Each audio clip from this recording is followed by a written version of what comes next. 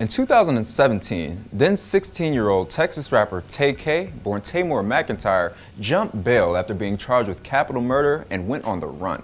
The burgeoning artist was on the run for 3 months until June 30th, 2017, when he was apprehended by police on the same day the video for the hit viral song The Race debuted.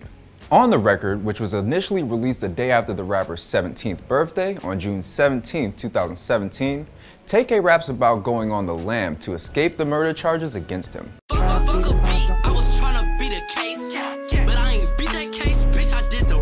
Despite having a small music catalog and dropping just 9 songs on SoundCloud prior to the cops apprehending him, Tay-K was more popular than ever due to art imitating life with The Race. The song debuted at number 70 on the Billboard Hot 100. Even artists like Lil Yachty, Tyga, and Fetty Wap made their own unofficial remixes. Tay-K, man. We love, bro. Tay-K is currently behind bars in the Tarrant County Jail in Texas and is on trial for the murder of 21-year-old Ethan Walker. The charges stem from a botched home invasion in 2016. Police believe Tay-K, along with 6 other people, planned to rob 19-year-old Zachary Belote. Belote's roommate, 21-year-old Ethan Walker, died during the robbery.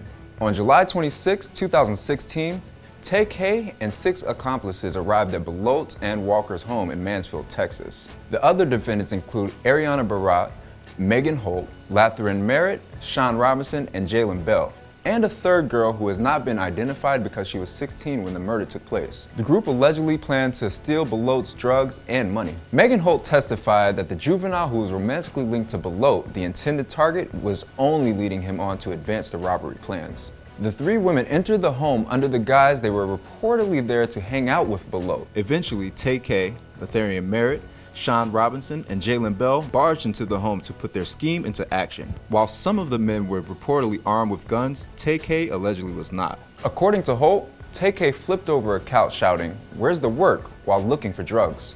Both Belote and Walker were shot in the robbery. While Belote survived, Walker was hit in the stomach by Merritt, ultimately killing the young man. Belote and Walker's family subsequently sued Tay-K.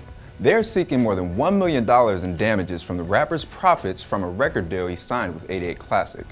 Following the incident, 5 of the 7 defendants were found guilty or reached plea deals with the prosecutors. Merritt went to trial and received a life sentence.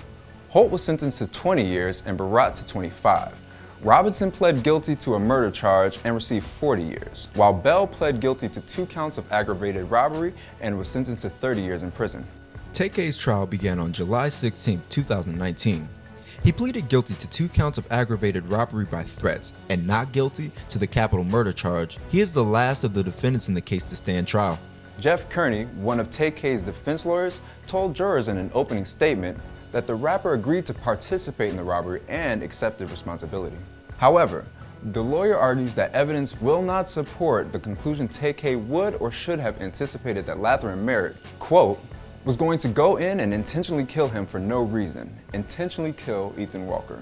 According to the Fort Worth Star-Telegram, New Jersey fugitive investigator George Geer testified that Tay-K told authorities that he had swallowed a bottle of pills and was hearing voices in his head after he was captured in Elizabeth, New Jersey in 2017. The rapper was taken to a local hospital for evaluation and the results were negative. Geer testified in court, after results came back, while we're waiting, he advised the nurse or the doctor that he was hearing voices. Geer testified that Tay-K then underwent a psychiatric evaluation and was kept in a psych ward for a day and a half with sheriff's deputies on guard. Tay-K was eventually released and booked into the Juvenile Detention Center. Mo Gungat, a New York-based lawyer, weighs in on Tay-K's current legal situation. Tay-K's lawyer is going with this defense, and the defense is that Tay-K did not know that Lathryn Merritt was going to intentionally shoot the victim. It's the only defense because there's a bunch of eyewitnesses and there's a bunch of people who have taken plea bargains who've given testimony. And the testimony makes absolutely clear that you, Tay-K, were in there, that y'all tried robbing this kid, and that you guys had guns on you. So at that point, you can't really defend an aggravated robbery charge. They got you dead to rights. It's the same situation you saw in the El Chapo case. On July 19th, 2019, the jury found 19-year-old Tay-K guilty of murder in the death of Ethan Walker. Jurors also found the rapper guilty of aggravated robbery in connection with the robbery and shooting of Zachary Belote. However, he survived. Over the course of 2 days, the jury deliberated about 4 hours before returning its verdict.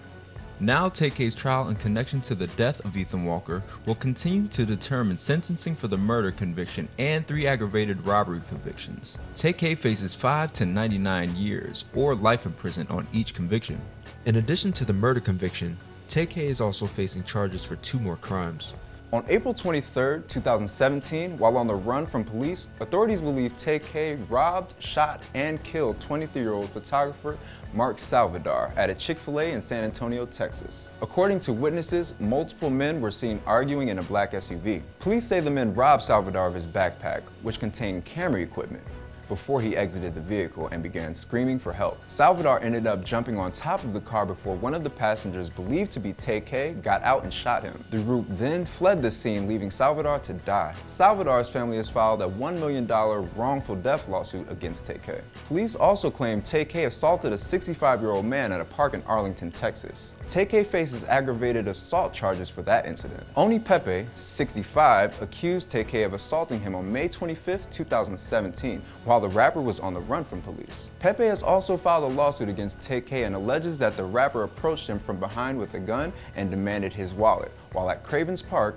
in Arlington, Texas. The suit claims, quote, Tay-K then savagely beat the defenseless 65-year-old, leaving him unconscious with multiple broken bones and a brain bleed. Tay-K allegedly dragged Mr. Pepe's body off the trail and left him for dead in the woods. While Tay-K had a trial for his capital murder case in the death of Ethan Walker, he has not yet faced trial for the murder of Mark Salvador. What do you think of Tay-K's legal situation?